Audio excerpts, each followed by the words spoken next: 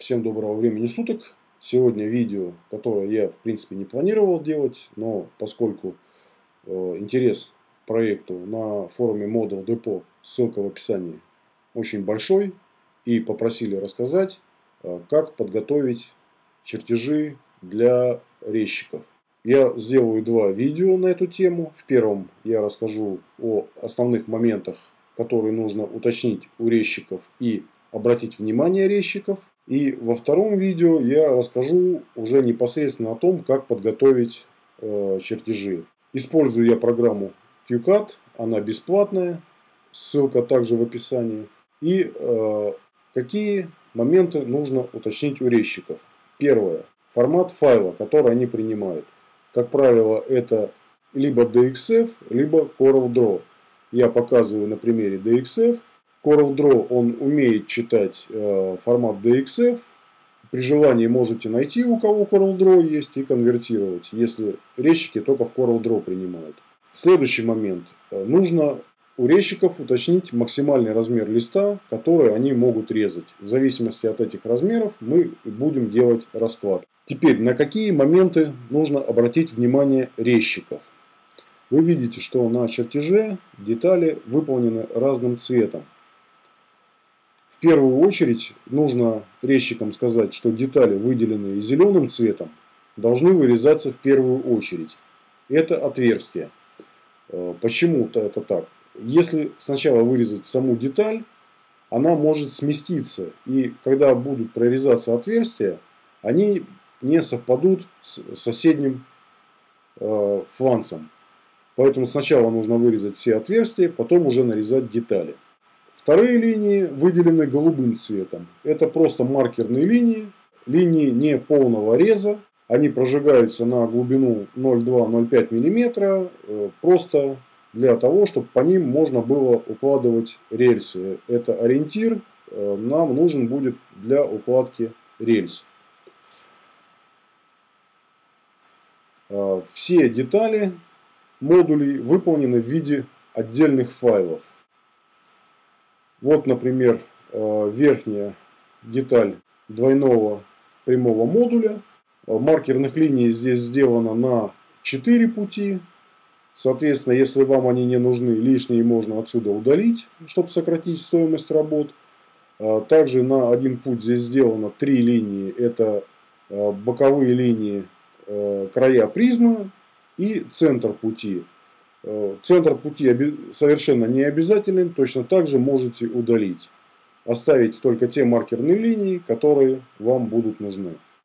Следующий момент по чертежам.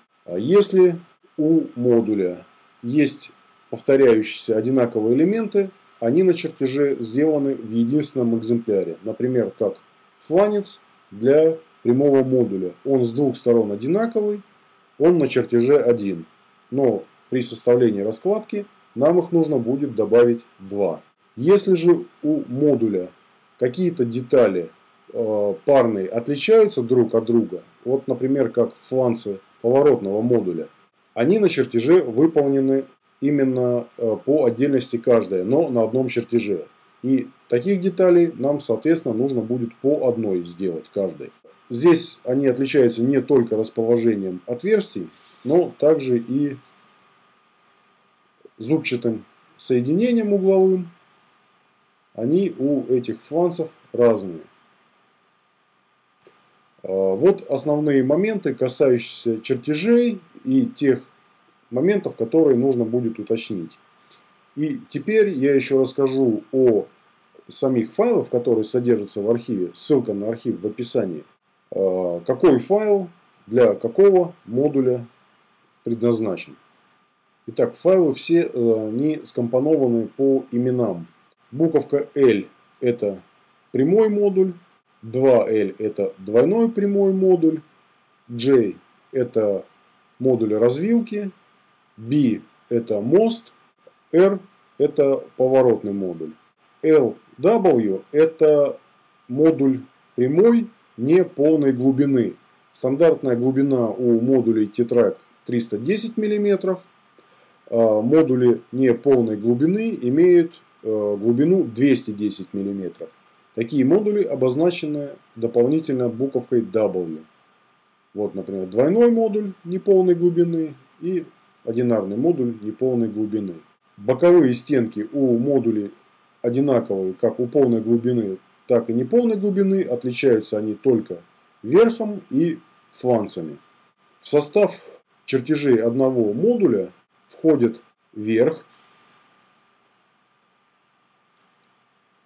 это топ, sides, это боковины, то есть это фасад и тыльная часть модуля. Фланцы, чертежей фланцев двух видов. Это обычные, либо с вырезом. Я рекомендую делать с вырезом. Это вот тот вырез, который позволяет модули ставить друг на друга, так, чтобы они не ложились на рельсы. И если модуль большой, у него еще есть усилители внутренние. Я их также рекомендую делать с вырезами. Эти чертежи вискат дополнительно обозначены. Итак, еще раз быстро пробежимся по именам файлов. 2L side with cut это либо передняя, либо задняя стенка модуля. Здесь у двойного модуля она тоже есть с вырезами. Эти вырезы сделаны для вывода кабелей. Можно делать, можно не делать. Side это просто стенка передняя, либо задняя. Топ это верх. LW топ это верх двойного модуля не полной глубины 210 мм. B это мост, у него несколько больше деталей, и также содержатся две картинки, которые показывают, как этот мост собирается.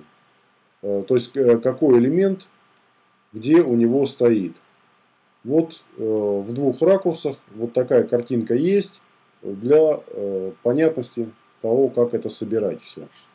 J это модуль развилки, соответственно усилители, фланцы с вырезом, боковые, верх, поворотный модуль на 90 градусов. То же самое усилители с вырезом, обычные усилители, фланцы с вырезом, фланцы, боковины и верх. Вот все основные моменты, о которых я хотел рассказать. Я постараюсь как можно быстрее выложить вторую часть этого видео. Надеюсь, информация пригодится. Спасибо, что смотрели. Пока-пока.